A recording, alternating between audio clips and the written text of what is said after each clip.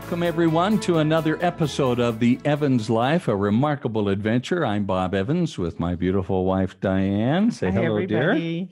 We are the parents of 18 children and are sharing what has become our remarkable adventure, and we're sharing it with you in the hopes that you will be able to create a remarkable adventure for yourself, whatever that may look like. One of the challenges that families are facing in this day and age is the threat against our children over the internet. The combination of children and smartphones and other digital devices can be extremely dangerous when you add in social media and chat sites and that kind of thing. We've even had our own brush with that kind of thing involving one of our own children, and it was very, very frightening for us. The FBI estimates that 500,000 online predators, each with multiple online profiles, are trying to engage with our children every day. Crime statistics show that more than 50% of the victims are ages 12 to 15, and 89% of victims are contacted by online predators through chat rooms and instant messaging. The sexual exploitation of children and cyberbullying are very serious subjects that we felt needed some expert input. And so joining us today is Michelle Bush Upwall, an education specialist with the Internet Crimes Against Children Task Force in the Utah Attorney General's office. She has an extensive background in law enforcement, working with young people who have been victimized. Also with us is Sete Aulai, who for the past 6 years has been a special agent with the Internet Crimes Against Children Task Force at the Utah Attorney General's office. He's also served as a West Valley City police officer, where his assignments included patrol, SVU detective, SWAT operator, and field training officer. Both of you, thank you so much for joining us on the podcast today. We welcome you. Thank you for having us. Yeah, thank you so much. We're excited to, get some guidance and understanding from you guys. So thank you for your expertise, the time that you've taken to learn what you do to keep our families and children safe. Thank you. Now, we live in an online world anymore. How bad is the problem of child victimization on the internet? Can you set the stage for us? Yeah, I'll go ahead and start it off. It's a huge issue, and it is well and alive here in our state of Utah. With the increase of internet speeds, not only here on the Wasatch Front, but also in rural Utah, we've seen the numbers of reports, the number of cases increase quite a bit just within the past year. We've seen our cases increase, especially during the COVID year last year, simply because people were home and internet access is easy. Internet speeds are faster. And so that just creates an issue in regards to what we have to investigate, unfortunately. Elaborate just a little bit, if you would, Sete, on how the internet speeds affect the number of cases. Tell us why that is. Well, I mean, we live in a world of instant gratification. When we choose to watch something, we want it to come through without any sort of buffering. And so when I say that internet speeds are affecting these cases, that just means that when our children are video chatting with someone or taking a picture, and then they send it, that's getting out there fast because of the increase of internet speeds. And like you said at the beginning, I've been in this line of work specific to ICAC for the past six and a half years, and just within that time frame alone, I've seen the increase in internet speeds and how that has affected these cases, just because of how fast these offenders want this kind of content and how fast children are online them seeking that kind of attention. Wow. I mean, I homeschooled 7 of ours last year, and we had to get iPads for everybody. The school provided Chromebooks, but those weren't fast enough. So everybody got an iPad. And I will tell you, let's just start here. We can start here. One of my children that's very innocent, not necessarily a good reader, we're working on that. We'd all sit in the same room. I wouldn't let them take their iPads somewhere else. I've got chills talking about this. And she got herself an Instagram account. I didn't know it, but she's sitting 6 feet from me, so it's not like she's hiding away somewhere. And we opened up her iPad at the dinner table, and all of a sudden my adult daughter that got caught in the pandemic at home goes, what in the world? It was Instagram messaging. And there was such horrific filth. I mean, we gathered her with Bob and myself that night when he got home from work, and we sat down and we read it with her. And he said, do you know what this means? And she said, no. He goes, well, you answered. She goes, oh, I had Siri read it to me.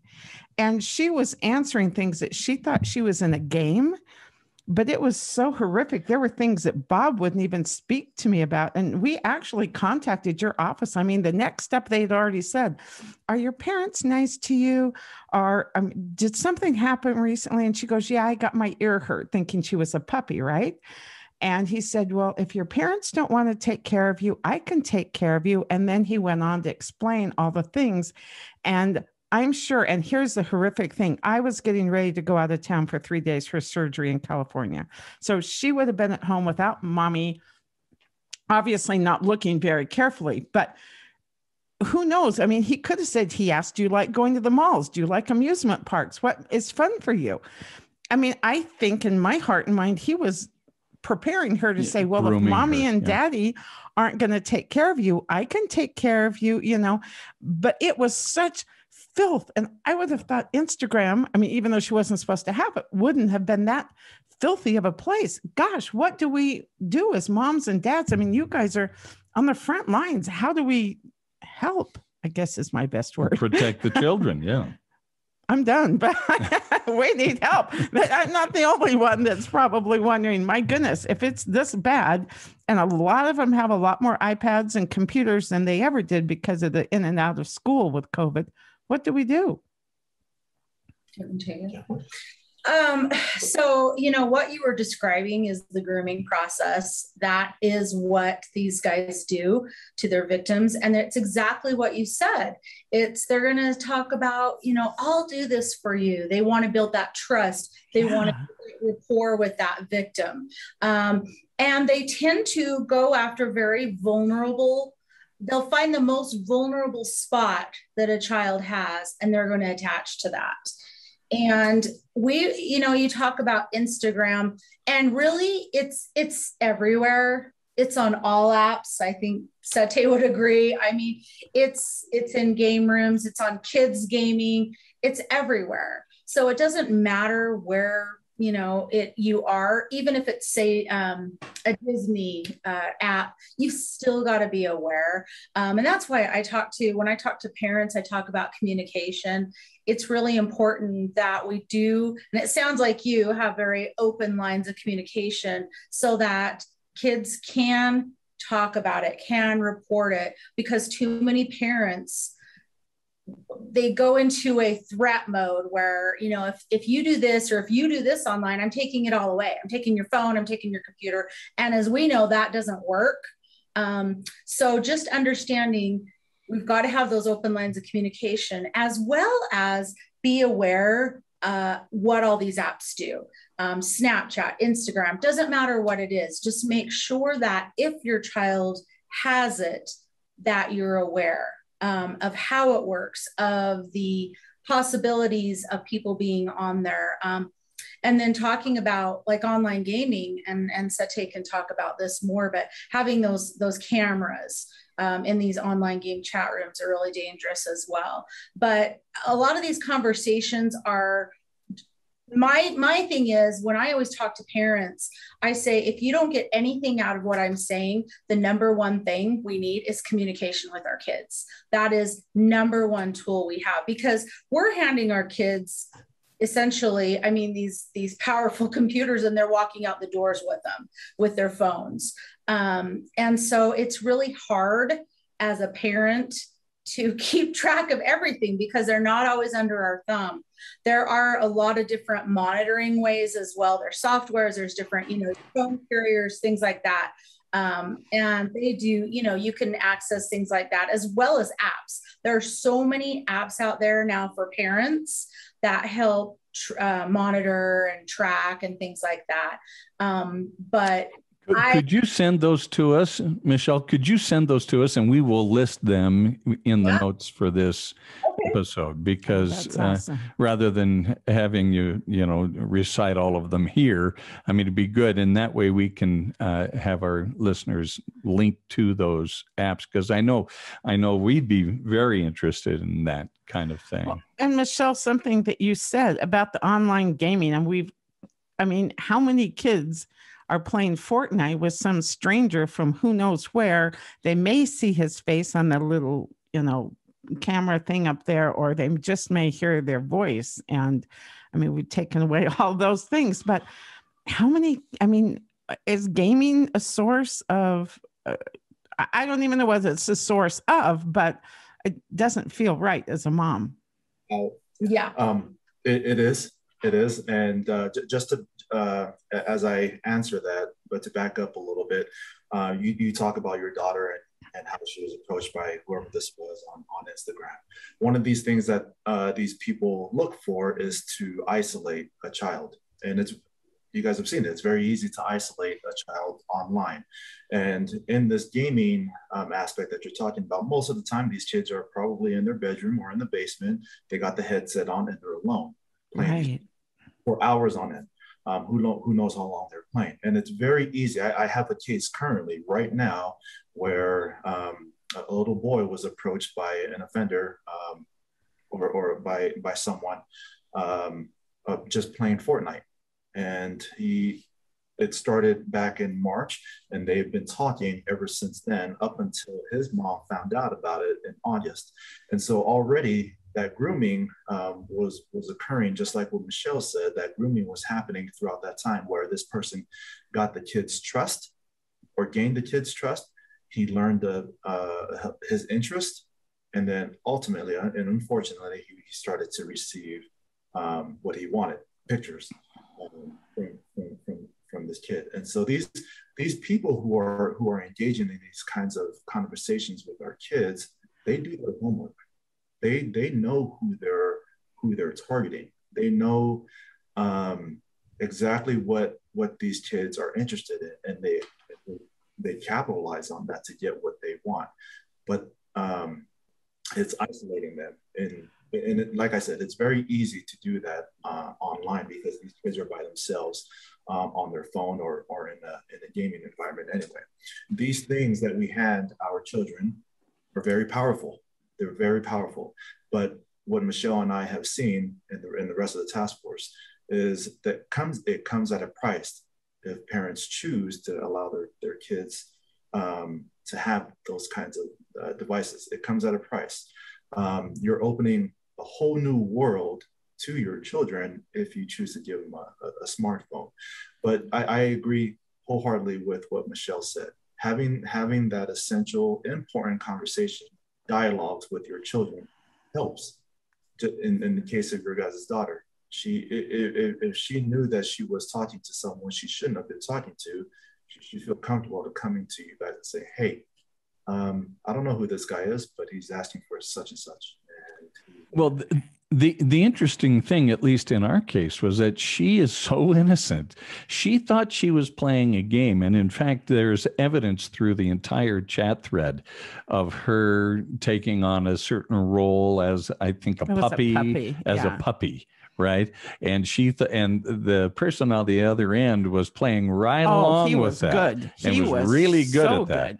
Yeah. And right to the point where it started to turn into an inappropriate line of communication. And it got to the we were very fortunate in that we were able to discover it, because she did not realize up to that point, we don't think that she was in any kind of trouble at all, or at least into a difficult Well, she didn't place. know enough to even know she that didn't it know was it, bad. so it was awful and frightening. And I'm sure we're not the only people. And how frightening with the Fortnite thing, because we know that people, I mean, my kids come home and say, well, I won't have friends if they can't come over and play Fortnite. And we've gone electronic free with all that stuff, because we've had this horrific experience. But I hadn't thought about the dangers of gaming and with cameras and things. Well, and that brings us to another point I wanted to bring up and ask, and that is, I mean,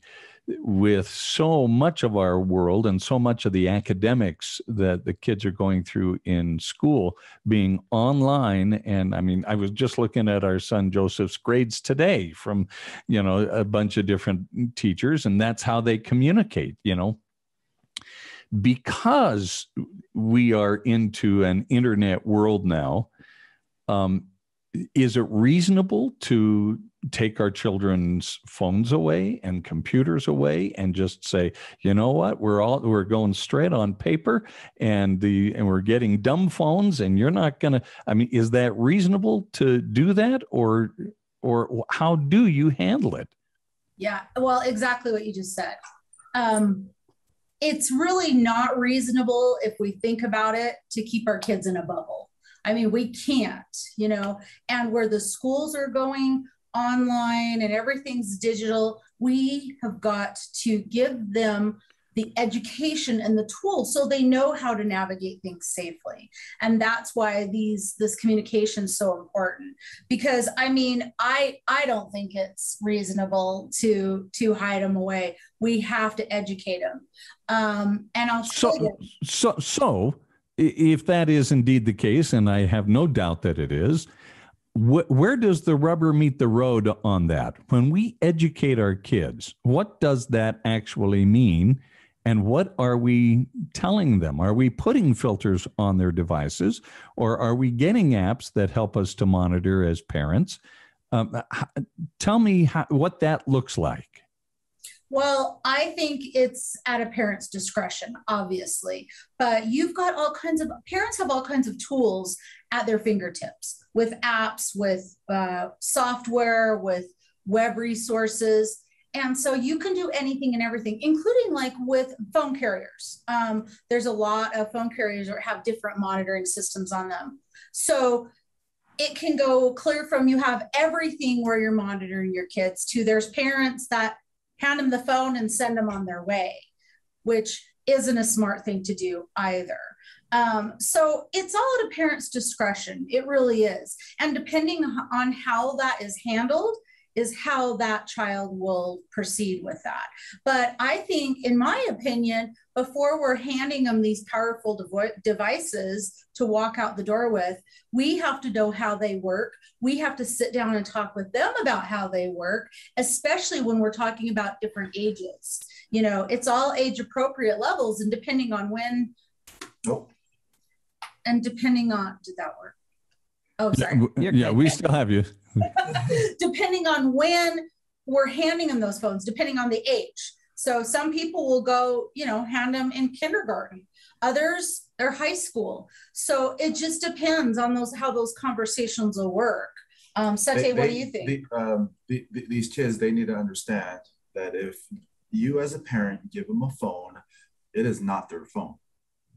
You have every right to look through that phone to see what apps are on there, what messages are on there, and they just got to be okay with it. It's not their phone. And I encourage parents to know what is on their kids' phones. They should know the passcodes to their phone, to their kids' phones, if there's a passcode set. And then, of course, there should be rules about that phone. Turning it in at the end of the night, no texting or phone calls during school, whatever the rules are. I mean, just like what Michelle said, it's at the parent's discretion. But these kids should know that the phone or whatever the device is, it's not theirs. It's the parents. Yeah. All these apps that there's a ton of apps out there that can help monitor what's going on the phones. These phone companies can even help set limits on the phones. All of that is great, but it comes down to the communication between the child and their parent. There's those apps. It's easy to break them. That's why there's updates every quarter or every month. We all get that, some sort of update on your iPhone or on your Android. There's a reason for that. It's because it gets outdated super fast, and so it's easy to break those. But I think it just comes down to the communication. One of the frightening things that in doing a little bit of research before we started this episode was the information hiding apps that the kids can put on their phone. I mean, make it look like a calculator, and actually that's not what it is at all. How do you combat that as a parent?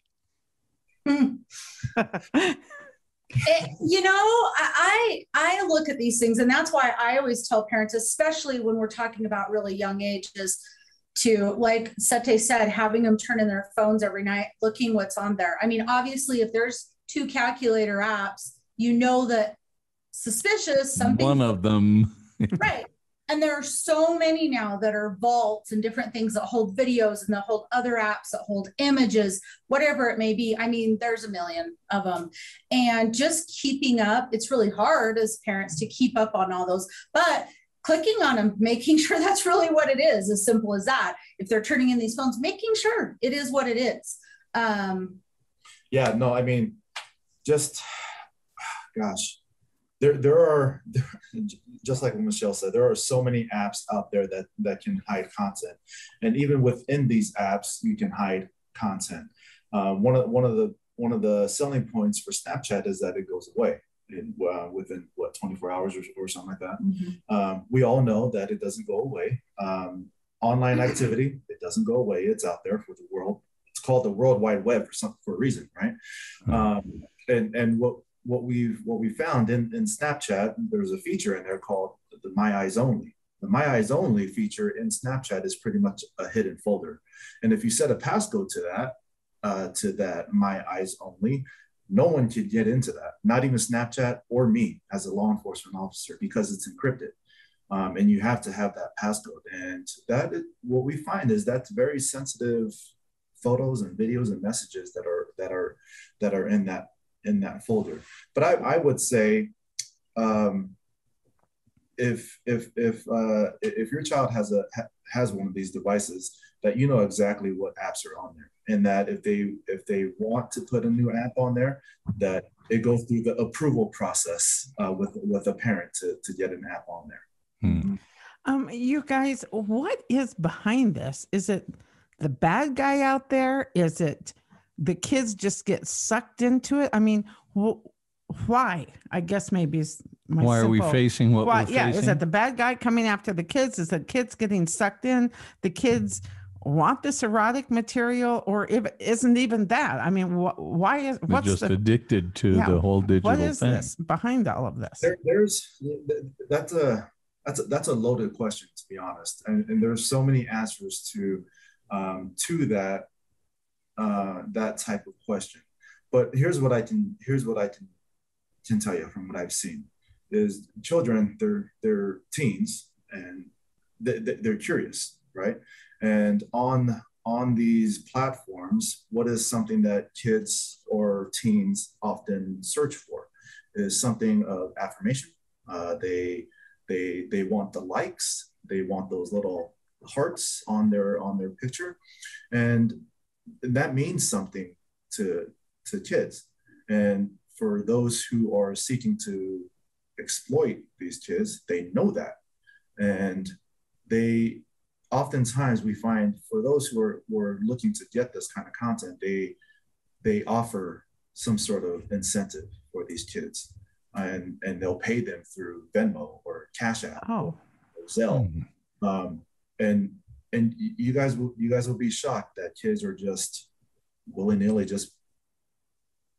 they just give it because they want the money, they want the likes, or whatever it is. If they're not getting attention from home, they're going to seek it somewhere else.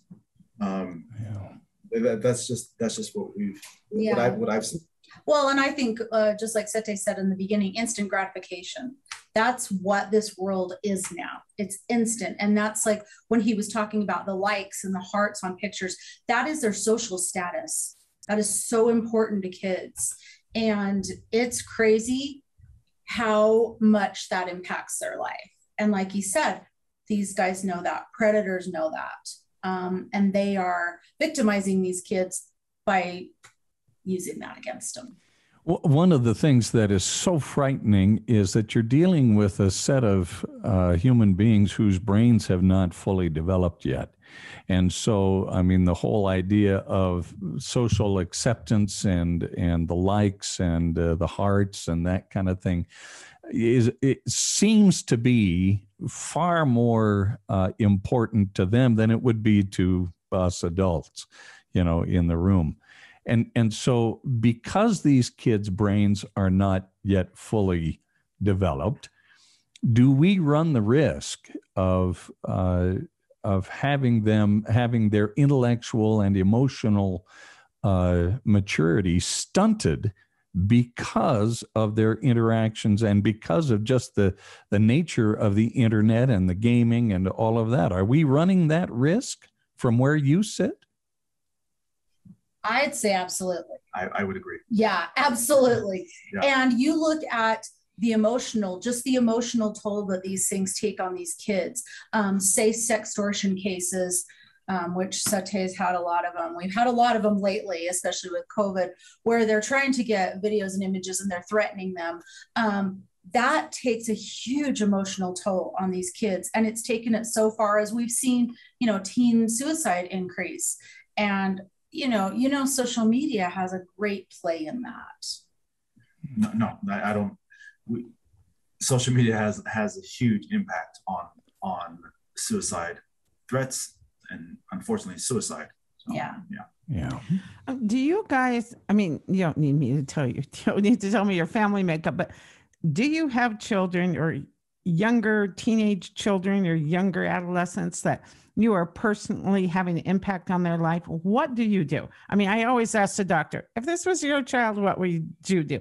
What do you guys do? What do you counsel? What do you do? Right. So I have 3 kids, ages 5, 3, and 8 months. So I'm not necessarily in this world yet, but I mean, nonetheless, I understand it. But for me, in dealing with electronics, my kids are huge fans of YouTube Kids. They love that app. And my wife, she's not a huge fan of that app because it's so addicting to my kids. But nonetheless, we do monitor and set limits of how long they're on the iPad to watch YouTube Kids. And that's kind of the extent that we have with personally, our electronics. She's now 19, but congratulations. She's made it to adulthood. That's congratulations. You survived. Right. But this started with us. She got a phone when she went into junior high. So it was about 8th grade. And things were just kind of starting to be popular, Instagram, Snapchat, all that. So she went into 9th grade. She went into high school at 15. And that is when, she got Snapchat and things started to increase on social media. And I'll tell you, it has been a crazy 5 years of that. Social media played a huge impact in her life. Even though I've been doing this, so I've been here for 9 years doing this. So even before she was, influenced by it, but we've had these conversations over and over and over and over and over again. And she would tell me, Mom, I already know this. I know, but you're going to know it again. And you're going to know it again. These are continuing conversations. And I definitely went through my phone carrier and was able to only so many messages, you could only be on the internet certain times of the day. I could definitely access that, and I could definitely monitor that. Okay. Which I did clear through high school. Her senior year, I still turned the phone off at night because they're not going to turn it off themselves. And they need to do homework, and they need to get sleep, and they need to not be impacted by what's happening on Snapchat 24 hours a day, which they would if we didn't unplug them. So that is what I did personally. I did that clear through when she was a senior in high school. How did that affect your relationship with her? What did it put a strain on it that would not have been there otherwise, or did that even matter to you? Maybe it was safer. You know, at times, did it anger her? Yes, definitely. But it wasn't so much that it, you know, destroyed our relationship. She understood why I was doing what I was doing. And I also wasn't the mother that said, oh, you're not going to have Snapchat, because most people would think in our line of work, that's what we do, but we don't. Instead, I had conversations about it. And she definitely, when she got her phone, she had a couple of people that were trying to connect with her online and that were using phishing scams with the texting. And she came to me because we had talked about it. She knew what to do. She knew how to handle that. Wow. And that, I think, is what makes the impact for our kids. And that's why I say, you know, yeah, they can't live in a bubble. We have to educate them. Even doing what we do, you know, we still let them have these things, but we educate them so that they can go through life and understand it, because these things are going to happen regardless. Yeah. Well, and if you go ahead. I'm sorry, Diane. But just like what you said, Bob, you talked about our children, their brains aren't fully developed. The kids are curious.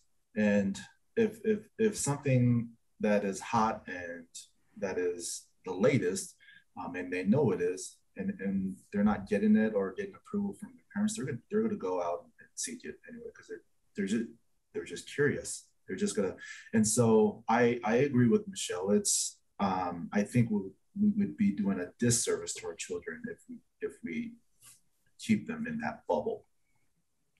So here we are now in a situation where we've got this tremendous tool. I guess you could equate it to fire, in that you can use it to warm yourself and to warm people around you, or you can get burned by it and have it maybe even kill you. So here we have this fire we call the internet, and we have these children who start as little infants, and then, I mean, you have it. Today I was out exercising. There was this little baby, probably one, with an iPad propped up. I thought, in the stroller. Yeah, I mean, they could have been looking around, but I mean, you know, we raise them, we give them to them, like, here, have this, be raised on it. And then all of a sudden the danger starts, you know, coming in. Right. So here we are, and we've talked about how their brains have not developed yet, and how we need to keep a good line of communication open.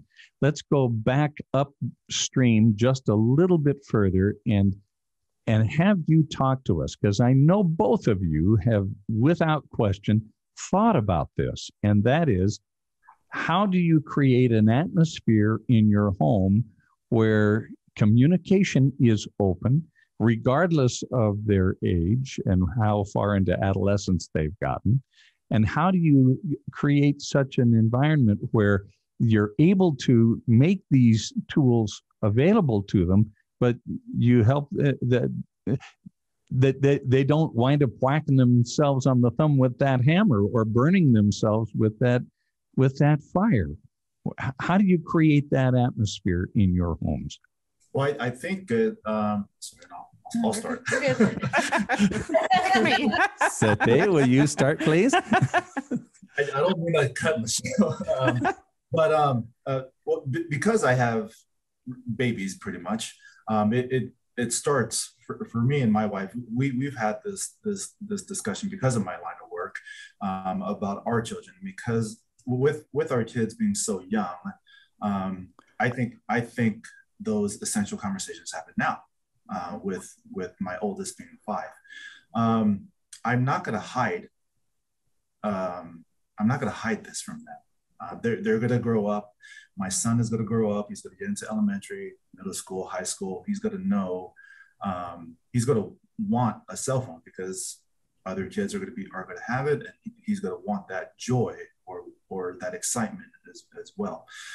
I will have that open communication with my kids about the dangers of having a cell phone, the apps that are out there, and he will know, because I'm in this line of work, what dangers these apps pose. But then he will also know how good these devices are. It's not just all bad. Unfortunately, me and Michelle see a lot of bad, but there's a lot of good that comes from these. But educating my kids on the dangers and helping and just kind of guiding them in a way that if they do encounter this, this is what you need to do. If you do get this kind of message, this is what you need to do. Come tell daddy or come tell mommy. But instilling that trust in them that they can just come to mom or dad, right? They're going to encounter this. There's no ifs, ands, or buts about it. I think us as parents, we just need to accept that. This is the world that we live in. They're going to encounter this. Educating them on how to deal with it when they do encounter it is important to me. So. Yeah, and same here. Ever since my daughter's been old enough, when we handed her the phone, I've always been that I've never hidden anything. I'm very, very open about everything, and not making them feel like they're doing something bad. If they are approached, letting her know, I've always let her know, you can talk to me about anything. I don't want you to feel bad about anything. Please come to mom, come to dad. That's just how we are. We've never hidden anything from her. And unfortunately, I think a lot of people do that because they kind of want to bury their head in the sand and think that it doesn't happen. But then we're doing such a disservice to our kids because, like Sete said, it's not if it's going to happen, it's when. And so when it does, they don't have those tools. They don't know what to do with it. And they have a fear of getting in trouble. And so having that, so they don't fear that, they're going to get in trouble, that they can always go to a trusted adult, whether it be a teacher or their parents or whoever it is, a trusted adult when they have something like this. I think it's just so important not to have that fear put in them, and let them know that they can come to you for anything and everything, not covering up anything. Right. That's perfect guidance. So you guys are doing this day in, day out, day in, day out. I mean, some of the things our daughter saw, it was so vulgar and filthy, Bob wouldn't even read it out loud to me or let her hear it again, whether she understood it or not. How do you guys keep yourselves mentally safe through all this? I mean, how do you keep it from not affecting you, or does it? I mean, right. So, I mean, like I was saying, I've been in this line of work for about 12 years. And just like you mentioned at the beginning, I've been a part of SVU, part of SWAT, patrol. I did all those assignments, but none of those touch ICAC. ICAC is the most fulfilling assignment I have ever had. You talk about distractions and how do I keep myself sane because of what I'm exposed to. It's hard. It's hard watching those videos. It's hard looking at those images, especially when it's around the ages of my own children. Yeah. It's hard. I'm not gonna lie. I'm human, and it gets to me. It gets to me. Sometimes I have to get out of my office and just go walk around. But for me, at least, I take a lot of my frustration out, a lot of the stress that comes with this job. I take it out on weights. I go to the gym. I am a spiritual person, and so I do the spiritual thing as well. But one of the things that really helps me overcome all this is therapy. I do go to therapy for this, and if you're a part of ICAC, especially here at the AG's office, you're mandated to go to therapy once a month.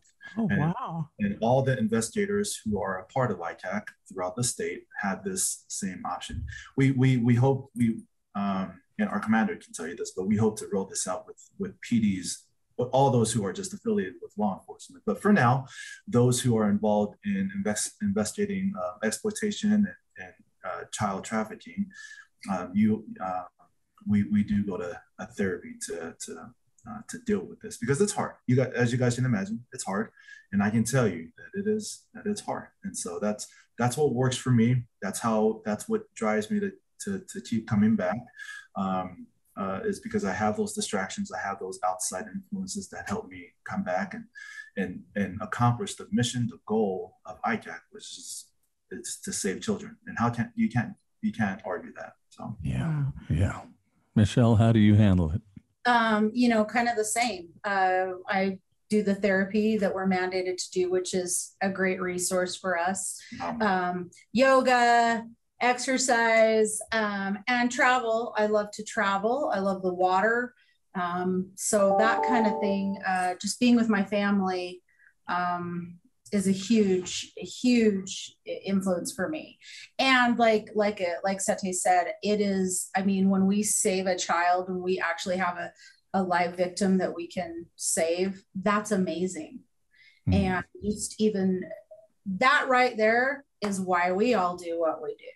Wow. Yeah. Thank you both so much for your personal sacrifices, because as parents, we're very limited in what we can do. And obviously there are a lot of things that we don't even know that should be done, that could be done, but you've been a great resource. But as you know, your families also realize that it's taking a personal toll on you. So thank you from all of us who have children, who have potential children, who have had children, for the sacrifice and work that you do to keep people safe. Truly, you are guardians, truly guardians of our children out there in the world and in society. And we can't thank you enough for all that you do to protect them and to go after those folks that would victimize them over and over and over and over and over again. So thank you so much. Our guests today on the podcast have been Michelle Bush Upwall, an education specialist with the Utah Attorney General's Office, and Sete Aulai, a special agent with the Internet Crimes Against Children Task Force in the Utah Attorney General's Office. For more information on how to protect children, I know you have a website. What would it be? And we'll put it in the notes in this podcast. It's agutah.gov. Okay. And then I will send you a lot of resources for apps, websites for all of your listeners. Oh, perfect. Perfect. Because I know that, we start having questions, but the more we learn, the more questions we have. Yeah. So. Yeah. And I can also give you my contact information as well, so that if anybody had questions, they can certainly contact us for presentations or resources or whatever it may be. All right. And just as a note for your listeners, ICAC is not only a statewide agent or a task force, but it's a nationwide task force. Yeah. Our reach in our state, is from Tremont down to St. George. So we're not just limited to here on the Wasatch Front. If your listeners have concerns or have questions for us, and they're in Logan or in Blanding, it's okay to reach out, because we're down there too. We have affiliate agencies in all those areas, including rural Utah, that we can definitely reach out and answer those questions. Right. And ICAC is a nationwide program. I know it's present in all 50 states. Is that correct? So if someone does have a concern, issues, where would they look if they're not in Utah? A lot of our listeners are outside of the state. Where would they go for help? Sorry. Oh, no. No, if they have questions, it's icactaskforce.org. Is it .org or .com? .org. And another great place is the National Center for Missing and Exploited Children, because that's where we get our cyber tips from, that people report to, or companies report to, and anybody can report on that as well. We work on a daily basis with Google, with Facebook, with Twitter. It's a daily basis that we work with those companies who report these crimes to us. Wonderful. Wow, you guys are awesome. Thank you so very much for all you do. A whole new world opening up of people helping save children. So thank you. Michelle and Sete, thanks so much for being with us. And thank you, our listeners, for tuning into this episode of the podcast. This is The Evans Life, a remarkable adventure.